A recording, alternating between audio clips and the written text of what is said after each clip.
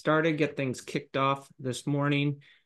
Great to see so many returning names and faces, folks that have joined us for previous I4CP Next Practices weekly events.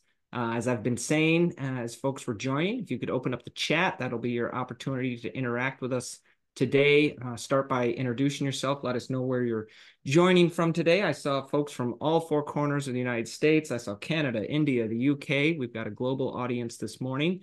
More folks will be coming in as they filter off their previous meetings. We always have a growing audience for the first 10 minutes or so. Again, welcome to Next Practices Weekly from I4CP. If you're not familiar with us, we are the Institute for Corporate Productivity. We're your human capital research firm.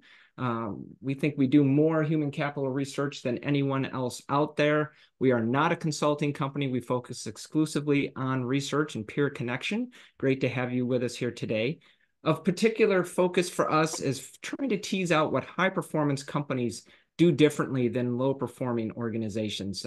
We define that by 4 common business metrics that you see here on the screen: revenue growth, market share, profitability, and customer satisfaction. And in our studies and in our interviews and case studies, we like to, again, tease out what those high performers are doing different, whether it's in DE&I, learning and development, talent acquisition, HR strategy, whatever the case may be. We are a member organization. You see here just a small sampling of our member companies. They range from very large companies like General Mills and Nike, Amazon, 3M, and others, to smaller, maybe regional banks, regional healthcare organizations. We've got a growing cohort of startups, unicorn companies as well. If you're with a member company and with us today, great to have you with us.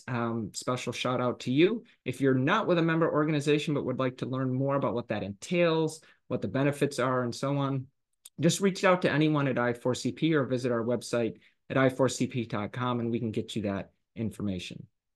My name's Tom Stone. I'm a senior research analyst here at I4CP. I have the pleasure most weeks of co-hosting these sessions. I was off last week on some vacation, so it's good to be back. And this week, my co-host is my colleague, also a senior research analyst here at I4CP, Mollie Lombardi. She's waving there, and she'll be grilled by me with some questions on a study she led on upskilling in a few minutes. But a few other quick announcements. As you can see, this is Next Practices Weekly. We've got upcoming sessions on the 22nd, the 29th, and then September 5th. We've got great guests lined up from Boys and Girls Clubs of America, Advocate Health, and then Dow Chemical. A couple of other quick reminders. Our Next Practices Now conference occurs every year in March in Scottsdale, Arizona at the Fairmont Princess. People start registering, frankly, the day after the previous conference. So we've already had many people register, but now we're in full swing for that. You can save $300 if you register by November 15th. This is a pretty unique conference. We get around 500 to 600 HR leaders at this conference. There's no expo hall, which means no vendors to deal with in the hallways or otherwise. Great conference. We usually have a range of speakers from CEOs and former CEOs, current CHROs and former chief people officers, and then leaders of each functional area of HR. We'll be announcing the first raft of speakers coming out soon, so watch for that. And again, if you register by November 15th, you can save that $300. And then lastly, the other announcement I wanted to make, we've had this open now for a couple weeks. We'll be closing it here pretty soon. We're doing a sort of benchmarking survey on the function of people analytics in your HR organization. This is something we did a major study on several years ago, but really haven't hit on too much, at least not head on and in a focused way since then. So we wanted to circle back and get some data on where is people analytics today. And there's a lot going on with AI, obviously, that impacts all of HR, including people analytics. But what are some of the just foundational statuses of how much predictive analytics is being done, how much advanced reporting, how many insights on what topics. So again, this is a quick survey, takes about 10 minutes. If you're the appropriate person in your organization to do it, please click the link and do that after the call today. If you're not a people analytics professional, but know who is in your organization, we'd love it if you could open that link and then share it with them later today.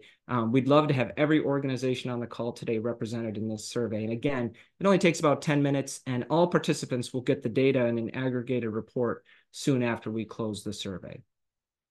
All right, with that, let's bring on my co-worker, my colleague, fellow senior research analyst, Mollie Lombardi, and let's have a conversation about upskilling frontline workers. Before we get to that topic, Mollie, I'd love you to take this opportunity. Folks, on this call, on other I4CP calls, they often don't know too much about who works at I4CP necessarily. Maybe they know a bit about Kevin Oakes, our CEO, but take this opportunity, introduce yourself, tell us a little bit about your career in HR, what areas you've specialized in. Yeah, well, thanks, Tom. Yeah, I've been with I4CP about 2 years now, but I've known Kevin Oakes and Kevin Martin for decades. I've known you for 5 or 6 years, Tom. So really happy to be here. I've been sort of in all areas of HR, all disciplines. I've looked at HR, workforce management, time and attendance and scheduling. I've looked at talent acquisition, at learning. It's really the spectrum. But I think where I specialize is the intersection of HR technology and practice and strategy. So how do you actually use technology to implement strategy and unleash potential within organizations? I always say I can study technology in any realm. I do it in HR because on a good day, you can help individuals and companies get the best out of their people and make life better. So happy to be here and share that with you. And just as a little heads up to everyone on the phone, I also about 11 years ago was diagnosed with Parkinson's disease. And as a result, sometimes I get a little jittery or I get a little fidgety on screen or my voice speed will change a little bit. So if that happens, don't worry, I'm not drunk, or maybe I totally am, and now you'll just never know. So Nice. You'll keep us guessing. yeah, But yeah, exactly. thanks for that heads up. But Mollie, you're too kind on yourself. Mollie came to us with a great reputation, a great amount of sort of industry recognition and expertise in the HR tech space in particular. She was a frequent analyst at the HR Tech Conference each fall in Vegas, which I know is coming up again in about a month. So great to have you with us, Mollie. You and I have partnered on all of our HR tech studies, covering HRIS, the TA stack, the L&D stack since you joined the organization. So it's been great working with you. Yeah, and I'm happy to be now looking at learning and upskilling and how organizations are helping their people with that. Yeah, so with that, we had a poll that we wanted to start things off. I think we have two polls today, but let's go with this one first. So before we get into the findings of the study you led, do you believe that your current frontline workers have the skills needed to meet the demands of the organization over the next 5 years? Give your best answer. Would you lean towards yes, or would you lean towards no? This isn't a extent question. This isn't a 1 through 5 rating. So you're having to pick yes or no, but where would you lean? And I'll just say while we're waiting for answers, this was a really important question as we did the analysis, because we wanted to look at not just, we looked at obviously correlation to high performance, which is something we do in all our studies, but we really looked at the data from organizations that felt like they had the frontline skills they needed versus those that don't, and looked at what differentiated those companies. So what were companies that feel like they have that skill pipeline to meet those needs? Um, they were doing differently if they what were they doing differently from those who felt like they weren't necessarily having the frontline skills to be able to move their organization forward. Right. So here's our results, and you see it's 1/3, 2/3. 1/3 said yes at 34%, and 2/3, 66% said no. So what are your thoughts on those results, Mollie? Well, I think it's interesting. I mean, I think it does show the maturity of this group because actually, if you look at the next slide, Tom, when we asked this in our survey, about 40% said they don't. So a little bit higher with this group, but I think it's also representative of people who are really thinking about this because obviously if you're on this call, you sort of self-selected into making sure that your organization has this and just a yes or no, you know, you have to lean one way or the other, but it's fairly on par, but a little bit more or individuals on this phone call want to learn more, obviously, about how organizations are upskilling that frontline workforce. Right. Yeah. But you're in good company. I mean, there's a lot of organizations out there that are struggling with this issue. Yep. Absolutely. So thank you everyone for participating in that. We'll have another poll here in just a couple of minutes as we start to walk through the findings from the study. But before we get into the findings, Mollie, can you just set us up? Why did we do this study? I know we had a partner with it. You can talk about them a little bit. Just sort of kick us off with an overview here. Yeah, we've worked over the years and done a couple different reports over that time with Upskill America, which is a part of the Aspen Institute. And they really came back to us after having done a study in 2018 and some other work with us in the meantime. And so we really want to understand the state of the state when it comes to upskilling frontline workers. They focus specifically on the US market, but we actually broadened it and looked at the global market as well. So we had over 40 countries that participated in this study. And it was actually the project was started by my former colleague Carol Morrison, who retired last year. I took it over when she retired, but was really happy to work with her. She'd done a lot of our upskilling frontline worker research up to that point. So built on her foundation, but really happy to bring this to market as well, along with a number of different assets that came out of the study. Yeah, thanks for that call out to Carol. Was a longtime employee at I4CP, I think around 20 years. She probably wrote more case studies at I4CP than anyone else ever has. That was a specialty for her. I worked with her in our first go round with Upskill America many years ago. Great partner to work with, and certainly you took the study to the next level and to fruition as when she left the organization. So call out to Carol if she's probably not listening in. She's probably enjoying her She's probably retirement, enjoying but her retirement you're somewhere. right. But I wanted hope to she's mention not. that. Yeah. So there were four key findings from this study, Mollie. Here's a little bit more about it. Anything more you want to say about the study up front? Just if you are members, there are case studies, including one on Target that we're going to mention later, available on the site. And also, Upskill America authored their own report just on the US market on this data that's available on their website. So ours really looks at the global data set, but theirs just looks at the US. So if you're interested in that, you can go check it out at Upskill America. Yeah, so two reports. One I believe theirs open to the public. Yeah, Ours available for members that dives a little bit deeper into correlations with market performance, as we always do. absolutely. That one just looked more at company size in the US market and Right. what was different.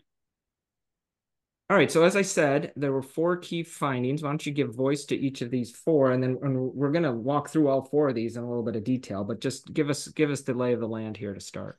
Sure. So when we looked at this study, we really wanted to understand again what companies that were being more successful in upskilling their frontline employees were doing. And what we found is sort of one overall finding, and then we looked at what was the key findings for the different types of programs that we studied that we looked at. We'll cover those in a minute. But the first finding was that it really is about a multifaceted approach. There's no one intervention that's driving overall success with these programs. It really is a multifaceted approach that deals with where your organization is when it comes to skill building and where individuals are. And so within that finding about the need for multiple programs, we looked at successful internal formal educational programs, need to be focused, cast a wide net and focus on both full and part-time positions. We saw that future ready organizations support workers through counseling and coaching as well as financially when it comes to tuition reimbursement and higher education. And when it came to apprenticeship programs, they all often are always offered advancement to full work time work upon completion. So these are some of the trends within those three pieces that we studied and how organizations were successful individually within those three different types of intervention that we talked about, as well as overall the need to have multiple types. Yeah. So on that, that really is the first finding, the need to not just, have one arrow in your quiver, so to speak. Prioritizing frontline worker upskilling really does require, and to really optimize it, a variety of educational programs. Let's dive into those. These are the three that we studied, and we'll go into in depth Yeah. on each of these. But anything else you want to say, sort of from a broad perspective? Yeah, I mean, the internal formal educational training is really focused on the broad set of what your individual organization needs to run and developed internally. So that's sort of what we mean by that. When we talk about tuition assistance, it's about paying for enrollment at third-party institutions, usually resulting in a degree or certification. And apprenticeship work and learn programs are really a combination of on-the-job training as well as classroom training that are used not only to upskill current employees but to attract and diversify the pipeline of employees coming in from the outside of the organization. It's not only get you a bigger quantity of people in your pipeline, but more diverse talent within that pipeline as well. And we'll go into some detail about that. I Yeah, also it'll saw be a good to go question. into. Sorry. Yeah, go ahead. Do we have a I saw a question this question morning? about how frontline workers are defined. I don't have the Thank you. exact definition in front of me, but it's basically people who earn, I think it's under $40,000 a year and are individual contributors. So it's something like that. So it's sort of the frontline, not necessarily just entry level, but sort of the lower paid frontline workers who are Yes. often the people who interact with your best customers most often. Yeah, When you very think of, often hourly paid, but not always. Like you said, they could be salaried, but just at a low pay rate usually. yeah, And they're individual contributors. They're not, having risen up into management or more senior positions. yeah. All right, so we wanted to do another quick poll. We've just sort of high level introduced these three types of programs. So we wanted to ask you all, does your organization have any of the following types of upskilling programs in place? I think most companies of a certain size have at least one of these. They either have formal internal education programs, maybe they leverage TAP to help people get their associates or bachelor's degrees, for those that don't have them already. And then apprenticeship work is probably more concentrated in certain industries, but let's see what folks on the call have to say. Let those answers filter in here for another few seconds. And this is, again, a multiple response. You could pick more than one, of course, because some organizations do offer all three. Yep, absolutely. And again, they can look different in different organizations, but and again, we Just at talk a about high level. formal, yeah, and formal internal education. Everyone's got some sort of training or education, even if it's just a manual and PDF you get handed on day one. But Right. um, So here's it's the interesting. results. What are your first thoughts here, Mollie? Yeah, I mean, fairly similar to what we saw in the report, but I think it's interesting that we have a lot more people with tuition assistance programs on the phone than we had um, in our database for the study, which is interesting. But what we looked at within each of these types of programs, we looked at people who are achieving their goal, most successfully achieving their goals, not just overall from frontline worker development, but for the individual program. So I think it'll be interesting to see. It's not just about having the program, it's about how do you make sure that it's a program that's actually yielding your goals for the program. Yeah, in both this study, the report you produced, and our previous work that Carol and I did several years ago on upskilling, we really drilled into what can make TAP programs, more than a check the box offering, something that can really be fruitful, and people will want to have uptick. And I know you'll have some things to share on how you can drive that usage and drive the overall benefits here in a few minutes.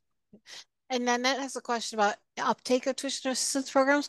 Hold on to that question because we will definitely get to that. We So will dive into thank you for that. that. Yeah, that'll be our second drill down. All right, so again, just at a high level, these were the numbers. Go ahead. Why don't you compare these, like you said, with what we just saw from the poll today? Yeah, I mean, fairly similar apprenticeships, a little bit less than half of organizations said they had those in place. More significant number had formal education programs and tuition assistance programs. But really, again, what the finding was in this area was not just do you have them, but are you more likely to having one or more makes you more likely to be a high performer. So it's about getting that multifaceted approach to achieve your overall goals when it comes to upskilling your talent.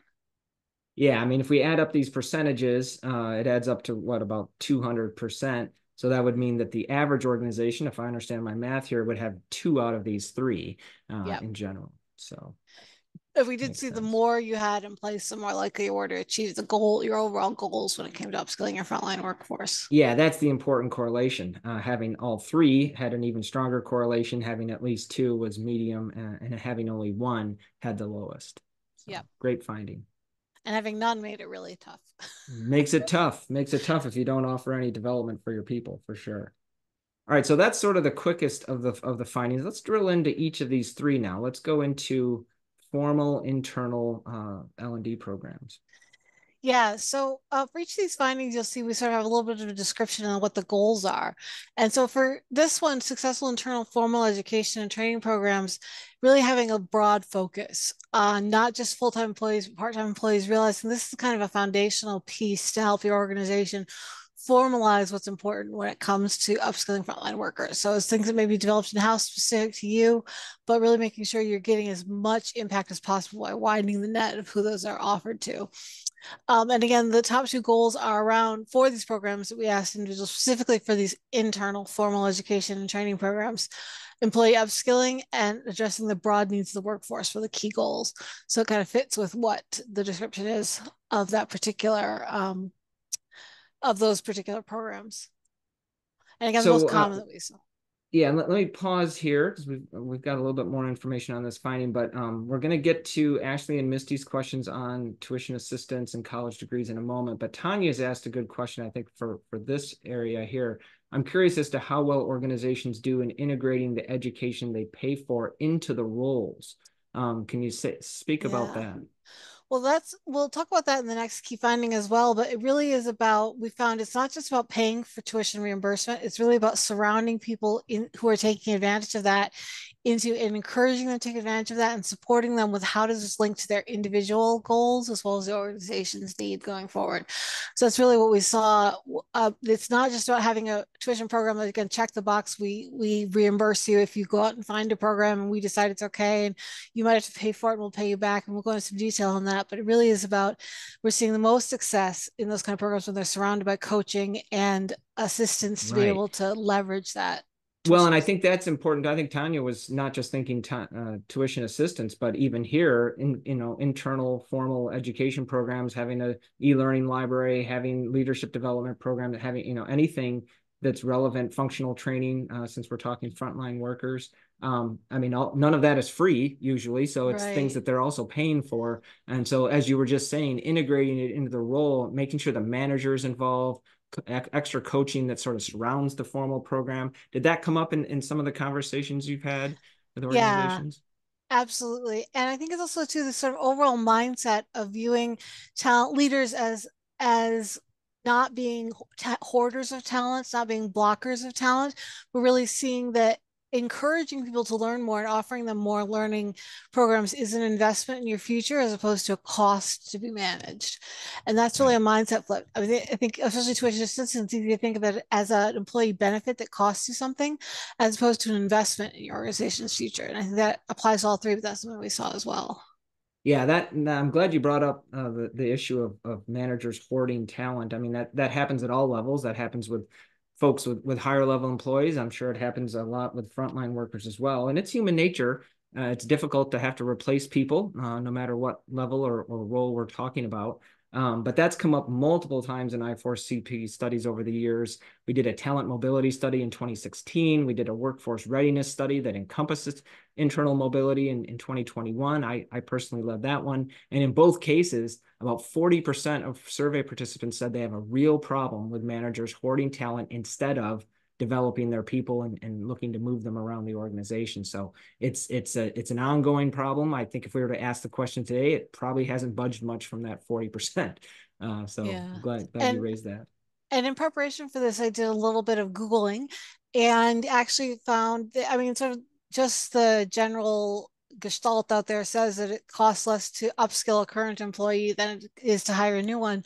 But I actually found estimates of the cost ranging between 70 and high, developing current employees versus hiring can save anywhere from 70 to 92%.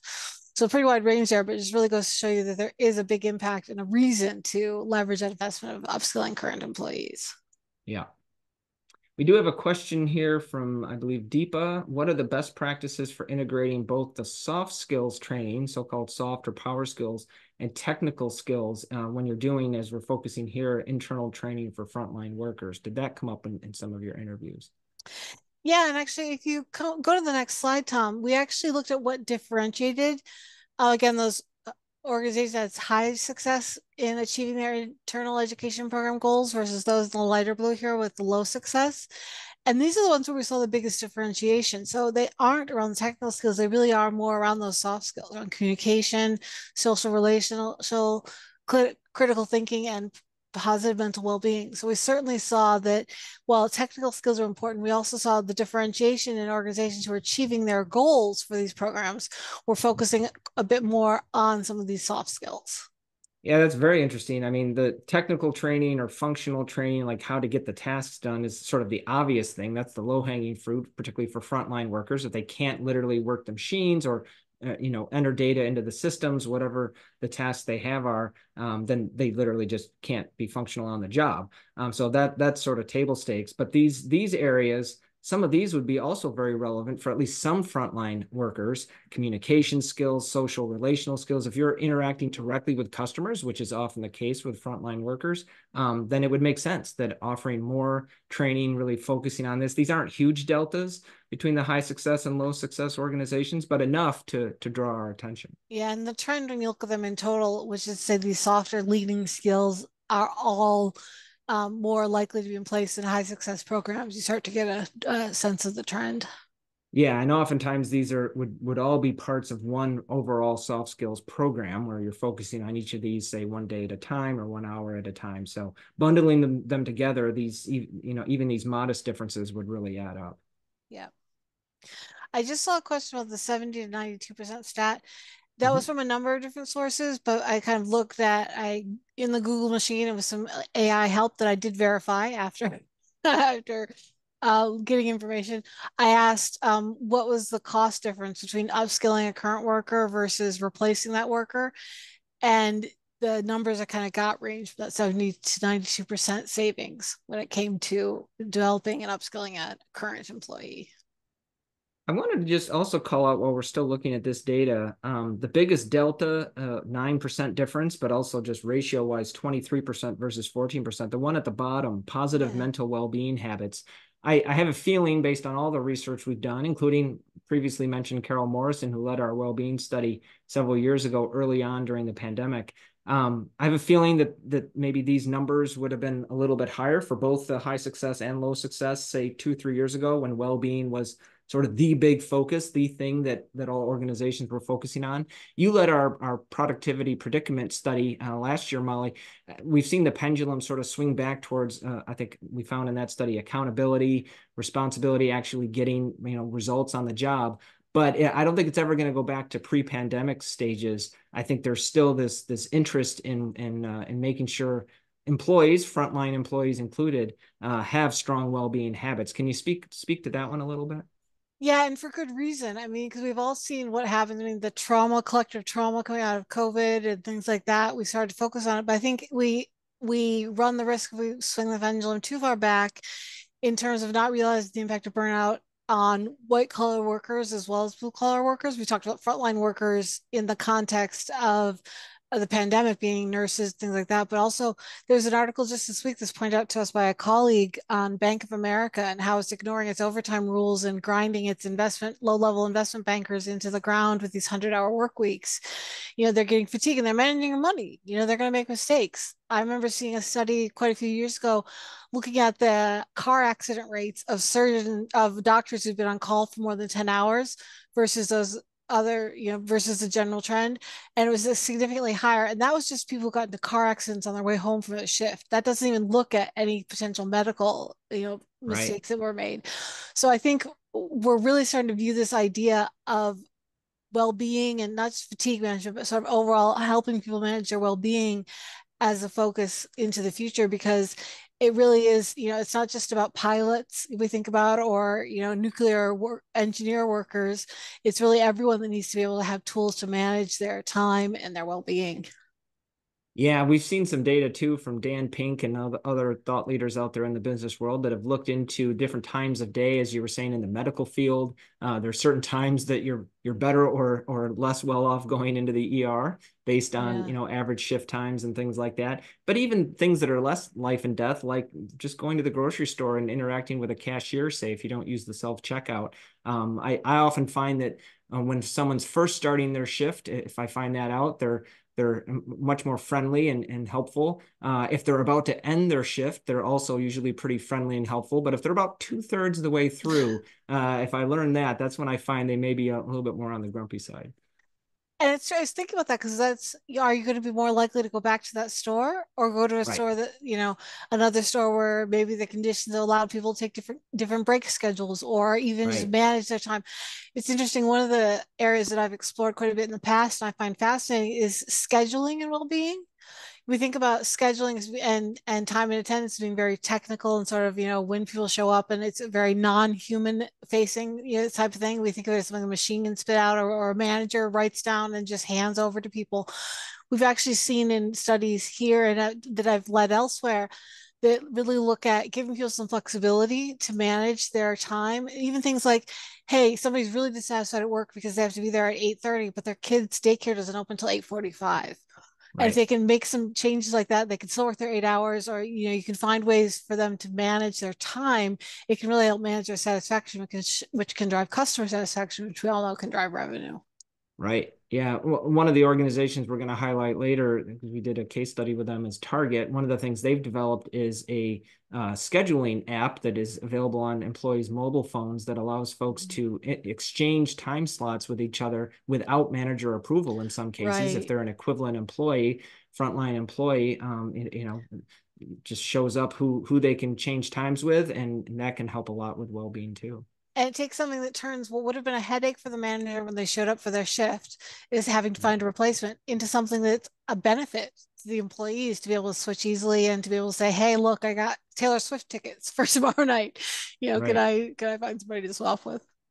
All right. Lastly, here, before we move on to TAP programs, the third key finding, I wanted to just call out Tanya again in the chat, who said, can we reframe and stop using the term soft skills to define the skills in that sort of bucket that we all understand what that category is? They're actually the hardest skills to learn and master. Several people have chimed in with agreement on that. That's why earlier I sort of refer to them as soft skills, or often called power skills. One person here in the chat said they just call it development training to get away from the sort of negative connotation of so-called softness. What are your thoughts on this, Molly? This has been going on in the industry for a Yeah. while now, this desire to have a new term. Well, it's one of those things where I totally agree and wish we'd stop calling them soft skills, and then I do it myself all the time. So do as I say, not as I do, I guess. But I Yeah. agree, they are the hardest ones to learn. But I think it's also important to realize they can be taught, they can be learned. And that's why it's important to focus on them, because they're not something that comes naturally to everyone. Sometimes you get people who are promoted to a manager position or who just naturally understand how to communicate. They know how to manage people, they know how to manage their time, they know how to self-regulate. But if they don't, those are things that can be taught. You don't just have to hope they get better and sort of not talk about it. Those actually are programs that are important because they're difficult to learn, but if you just ignore them, it's gonna get even worse. So I think Yeah. we do need to make it part of our development training. It needs to be the core of kind of what we think about. It's the ability to think critically, the ability to communicate are all essential to learning all these other skills that we want people to learn.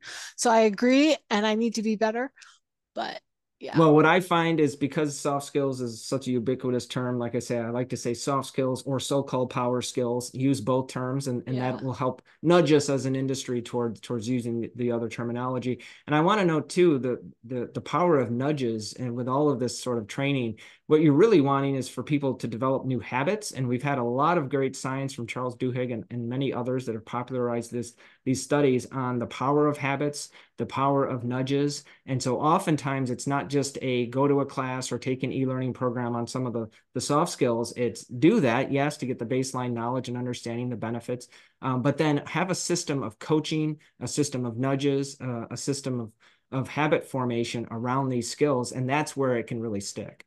Yep. And it's because we're talking about frontline workers, but certainly when it comes to coaching, nudging coaches to have those conversations with frontline workers, it can have a big impact because it's all Right. connected. Absolutely. All right, let's move on. Looking at the clock here, we're doing good on time, but key finding 3 was all about tuition assistance. So walk us through this, Molly. Yeah. So again, as we've mentioned before, this funding was all about, it's not just offering the program, but it's also offering the assistance around it, supporting employees getting degrees or certifications, making it sort of a cultural norm to say, hey, we appreciate that people are going to this, and also really helping managers understand that and even putting in rewards for managers, or incentives for managers um, to be given them, highlight them for their good behavior, if you will, by encouraging people to do this. So again, it's not just about having a program that says reimburse tuition, but it's about creating that mindset around it. And then there are also some very specific things that we saw highly correlated to success with tuition programs on the next slide. But it really is about, again, changing that mindset to view leaders and view your organization as a grower of talent. And it can even be a thing to help you attract people as well as retain people. But yeah, we saw, I mean, these 6 items I love because they're really all about taking down those barriers, Tom. And I know you and I have talked about this, but allowing eligible employees to participate on the first day of employment, supplying coaching and advisory services, allowing eligible employees to participate without the approval or dispensation of their direct managers, providing direct payment for tuition to the school so someone doesn't have to front the money themselves and then get paid back later, dropping GPA and grade requirements that must be sustained, eliminating clawback policies. These are all about taking down those hurdles. And again, viewing investment in upskilling when it comes to external credentials, whether those be high school degrees, college degrees, associates, or certificate programs, viewing it as an investment in the future of your organization's talent pool as opposed to a cost or an employee benefit that you're sort of required to pay out. Right. 3 of these really have to do with accessibility of the program, making it more accessible, the allowing eligible employees to participate from the first day of employment, participating without approval or dispensation from their manager. And then especially, I think, and this is one that we've had multiple studies on over the years, when Carol and I worked with Upskill America before, we found this to be true, providing direct payment for tuition on workers' behalf ahead of time, rather than providing reimbursement where the employee has to front the cost. We're talking about frontline workers here in particular. It'd be one thing if we were talking about highly paid middle management or engineers, but we're talking about frontline workers who, as you said, typically make $40,000 a year or less, maybe a little bit more, but they may be part-time workers. For them to have to front the tuition costs and then be reimbursed, it may be just a non-starter right off the bat. Absolutely, because if you're making that kind of money, if you're supporting a family, $1,000 can be a lot to kind of to come up with in advance. And I'll say actually, my husband did a executive MBA program towards the beginning of his career. And interestingly, he found a program that actually packaged the whole thing so that all your tuition, as well as your books and supplies, were into one lump sum, so that it was easier to get reimbursed by the program. So finding whether you have an association with those programs or help people find those kind of programs where it's all in one lump sum, makes it easier and cheaper for you to reimburse because you don't have to deal with multiple accounting steps. Things like that can be really beneficial as well. But yeah, just taking down that barrier of saying I have to find this 100 or $1,000 or $5,000 for this program and wait to be reimbursed can make a huge difference in Right. accessibility. Another one that's interesting here is generating a little bit of discussion in the chat, and that's dropping GPA Yeah. grade requirements, which employees must meet in order to continue enrollment. So once they've gotten over any accessibility hurdles that we were just talking about, they've gotten there. Can they stay in the program? We've got a few folks in the chat that are wondering about maybe not dropping it entirely, but changing it to just pass fail. Or Yeah. maybe lowering the requirements might be good, but not dropping them entirely. What are your thoughts on that, Mollie? We did ask the question, but my intuition says maybe that's the right answer. But I think it goes to that coaching and support idea too, which is to say, if they're great, if their GPA drops, it may not just be saying to them, "Hey, you're cut off," but really work, especially if they're high potential potentially, to make sure you're keeping talent you want, having a conversation with them about why and how we can support them, or maybe it's a one strike kind of situation where at least you have, if you start to dip below certain Right. thresholds, you can have that kind of support and conversation because there may be something going on that could be resolved and Right. that would let them get Get their them back GPA on up and get them track. back on track. And also when it comes to engagement, if you feel like you're not, I mean, the payment is one thing, but it's very easy to quickly overlook the payment if you're the one who has to go to class every Thursday night and Friday night and all day Saturday. It's very easy to overlook the money, but if you feel like your company's giving you that ongoing support, it actually makes the most of your investment because the money, once the money's paid the first time, that sort of psychologically does not impact you as much as the ongoing support and having your manager or having development conversations around, hey, this is preparing you for this next role or this next opportunity. Yeah, agreed. So I think point well taken from some of those in the chat. We don't want to Yeah. say that, zero accountability from the learner themselves, the employee is what we're suggesting here. But I think tying together, as you just did, the maybe lowering, if not dropping entirely the grade requirements, and tying that with the support from the organization, particularly the coaching advisory services, which was another one of these findings here. One of these 6. I think that might be, the winning strategy. And on that one, I wanted to add coaching and advisory sort of wraparound support services. That's something that we've seen in many of our studies, comes up often with regard to onboarding, performance management, succession management, and more. Anything else you want to add on that? I mean, you already called it out in relation to the other one, but it just seems like such a powerful, important aspect of having a truly successful TAP initiative. Yeah, and I think that's what we're asking the individuals who invest their time in studying outside of work.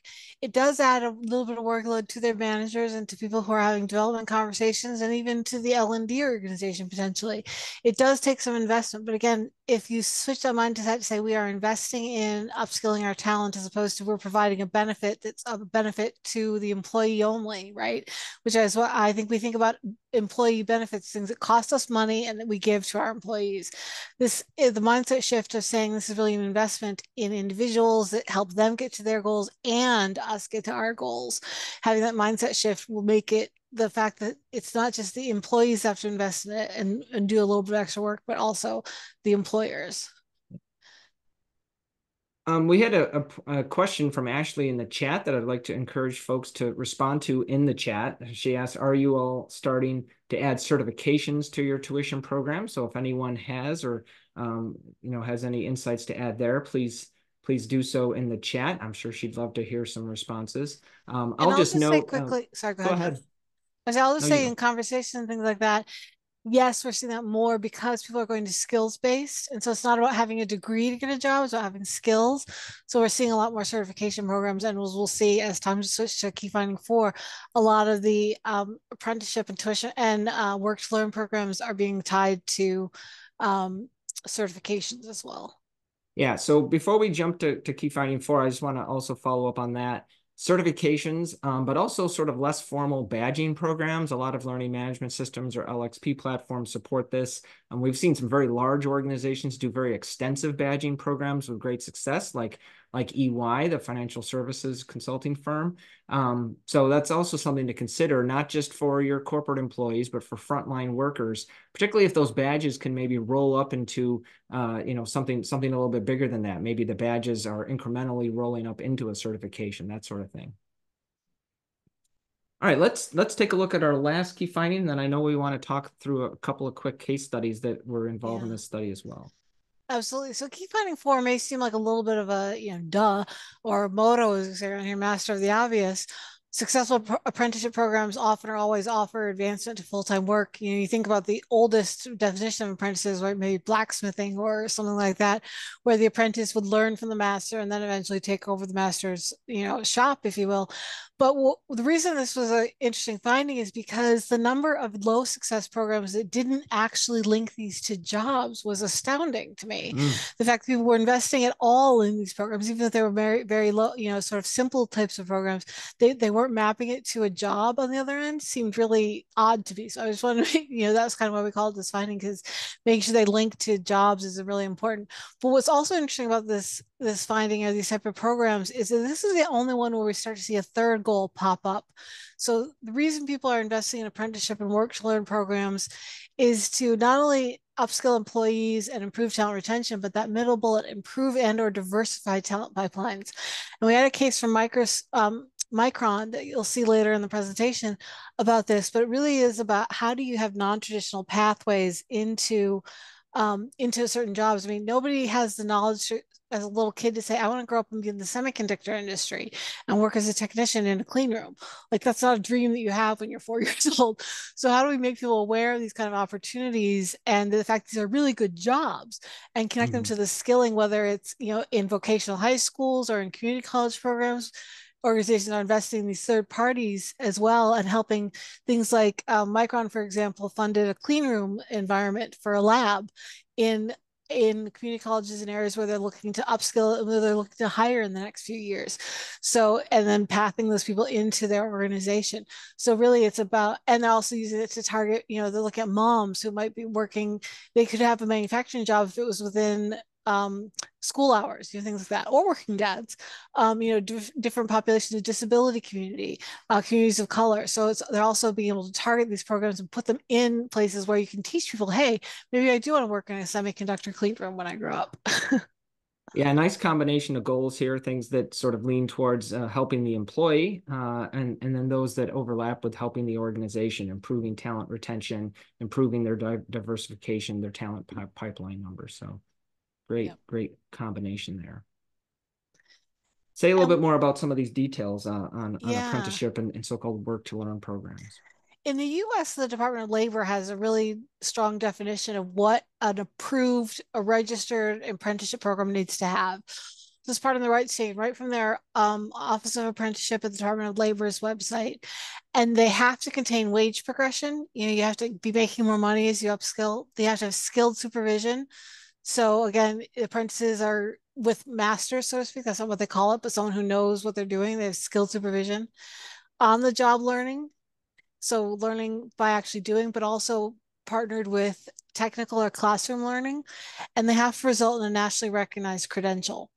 So, but what we found is whether or not you actually have your apprentice program registered wasn't as important as if you hewed to these five sort Right. of requirements. So even if you don't go through every step to become a registered U.S. Department of Labor apprenticeship program, using these as sort of your guidelines for developing an apprentice program makes you much more likely to be successful. Nice. So it's a Achieve your great goals. checklist. It's a great track to run on if you're looking to develop an apprenticeship program. Like you say, whether you go through the hurdles of getting it officially registered may or may not be in your organization's interest. We don't have data on that, but Yeah. hewing to, as you said, to these five areas definitely improves the value of the program. And again, That's that great. credential is all about being able to not just prove for the individual, not just get the job for you for today, but also spreading the wealth in terms of making a credential is recognized across other jobs and throughout the industry and making them more employable overall and creating a broader set of skills in the marketplace that people can then look for through those Yeah, and there's credentials. particularly some areas that involve apprenticeship. There's a real shortage of workers. We've had a culture of college expectations in the United States and in other parts of the world. And that's actually driven a sort of deficit of workers in various fields. Welding is one that famously comes up in a lot of conversations, and apprenticeships can really help in a lot of these areas. Yeah, and I think we sort of I remember conversations about dirty jobs. I don't know if it's still big. They're still making episodes, but many of us, I'm sure, remember Right, these Mike show. Rowe's show. Mike Yeah. Rowe would go into these sort of so-called dirty jobs, but they often were great jobs. But people they weren't didn't necessarily require a college degree. But so we need to open people's eyes that just having a college degree, I mean, not just it's a huge accomplishment, but that's not the only path to a successful career. And that it's much you may be able to spend 2 years in an associate or certificate program that gives you the skills to launch into a great career and then maybe also eventually get your college degree. But so breaking it down, I know you've done a lot of work with this, Tom, on skills based jobs, but how do you actually break it down to the skills that may or may not require 4 years at an undergraduate university? Yeah, we've seen that as an ongoing trend for all sorts of different jobs, relooking at so-called knowledge worker jobs. Some of those don't necessarily require a college degree, but certainly for a lot of frontline workers, the artificial requirement of requiring that something like an apprenticeship program or a certificate is often all that's required. Yeah. All right, let's pivot in our last 10 minutes or so. There were several sort of case examples and case studies. The biggest one that was a separate write-up, a separate case study was with Target. Walk us through some of the key findings from that discussion. Yeah, and again, I credit to Carol Morrison for getting this case study really pulled together. But one of the things that Target really is a great example of is taking that multifaceted approach. If anyone heard their Next Practices Weekly call they did a couple weeks ago with Tom, they really did look at these all three of these types of programs, bring them together to create their approach to upskilling frontline workers. They just put the case in the chat there. But what they found was interesting is they actually saw that in certain learning programs that the people who participated had been promoted up to 3 times more than colleagues who didn't participate. So they're seeing promotion rates go up. They also saw an impressive 70% lower turnover rate among people who participated in some of their programs. So they saw some great impact. But what was also interesting on the next slide, if you go to some of their key takeaways, Target's a big company. There's a lot of jobs at that company, and one of the things they really used to steer their programs was they had to keep focused. Their goal was equitable access to meaningful careers, and they used that lens. And if things didn't fall within that lens, they were kept out of scope. And they Mm. also said they were about progress, not perfection. So they knew that so many jobs, they weren't going to figure out the skills taxonomy for every single role, but they were going to focus on the big ones first to make progress, even if they couldn't get to every single role in their first go around. And also, again, that culture, providing the foundation for success. This quote here: "We have a culture that's very movement centric. Leaders don't hoard talent. That makes it possible for team members to move up." So they were a great case to talk about how organizations are bringing together all those pieces. I love those takeaways. The progress, not perfection. I love the staying focused, not getting distracted by adding everything into the program. And then, boy, the ultimate metric there, 70% lower turnover rate for And when you think participants. about frontline Super. workers, that can be huge because frontline Yeah, workers I at mean, Target, retail workers, we always hear horror stories about turnover. The only thing higher, I think, is fast casual dining.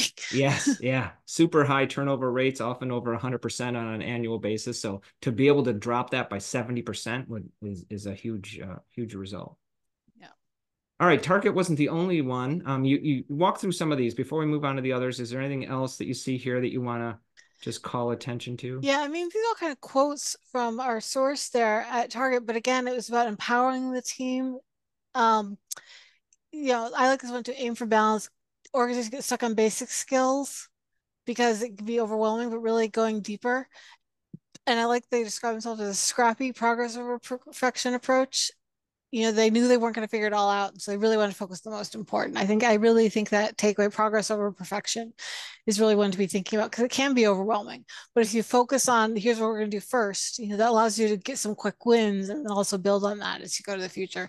Don't let the overwhelming totality of it stop you from starting. Stop you from Yeah, starting. some great takeaways here. And I do want to remind everyone, someone asked this earlier in the chat, and Zeta noted that as with all Next Practice weekly sessions, the slide deck from today, all of these findings, these quotes that you see here, which are really solid, the PDF of these slides will be made available along with the recording of today's call within 48 hours of us concluding today. So watch for that. You can download this if you're interested in improving your TAP program, your apprenticeships, whatever it may be. These slides will all be available for you. All right, so we've only got a few minutes left, but Target wasn't the only organization that we highlighted in the report. I know you've mentioned Micron earlier, but let's talk a little bit about Verizon. Yeah, Verizon actually was an example of a next practice from one of our previous studies, which was that providing advancement and readiness outside the organization was a key next practice, one that's 5 times more likely to take place in high performance organizations. So this idea of making sure that job profiles are understood inside and outside the company, they were a great example of that and kind of building the case for upskilling programs. And then our next one, Medtronic, who I actually am very fond of, if only because they make the device that's implanted in my brain that manages my Parkinson's. So go Micron or go Medtronic. But they Yeah. also have done some interesting stuff when it comes to their frontline skills. They created something called the Medtronic Advancement Pathways and Skill Building Program in 2001. And they're all about supporting employees with high quality upskilling and career pathways. And I love this quote that we got from Kristen. For a long time, we had traditional tuition reimbursement programs. We realized needed to be a more flexible, affordable option. We needed to provide people with career paths and opportunities to upskill. So a great example of providing that coaching and advisory around the program itself when it comes to tuition reimbursement. Yeah, providing the coaching and advisory, and also just providing as much support as possible, and just showing over time people joining in. I love the 60% increase in participation figure there highlighted over on the right. And Yeah, and they great really shout out focus. for you personally with Medtronic. Always nice when we can connect personally with one of our case examples. Absolutely. And also I will say, I mean, like their Medtronic rep from who serves New England for these type of devices I've implanted, I have a cell phone number in my phone, so I can tell you they have great frontline workers. Nice, even better. So, and Micron, who we mentioned before, we actually had a speaker from Micron at our Next Practices conference back in March this year. And it really opened my eyes to what they're doing is creating these non-traditional and traditional pathways to employment and career mobility.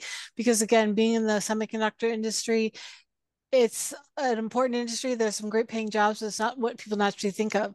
And so by partnering with the community, which I think is going to be how we have to look at the overall shortage of talent, globally and across the country, how do we partner between individual organizations and the greater community and community institutions and really invest in those to make sure we have a talent pipeline.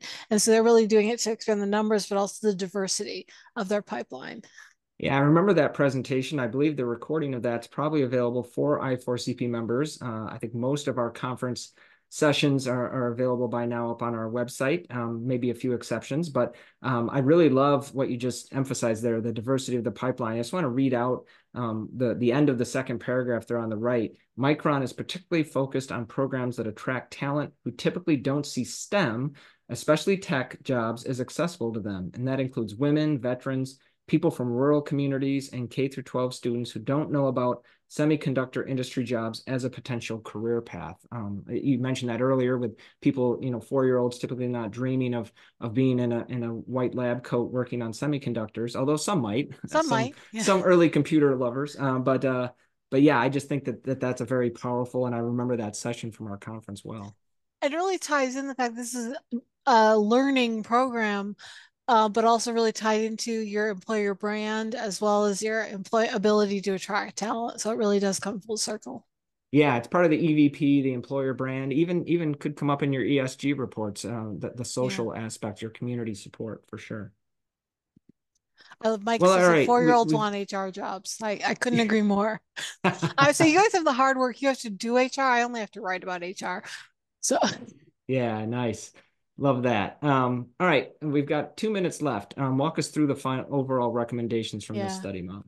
I won't go into detail. You can read the slide and you can download it later, but I will say what they kind of boiled down to for me are again casting that wide net internally and externally, making sure you're including as many people in the organization as well as the workforce as a whole in your programs as are feasible. So really don't just make this for a select few, broaden the approach.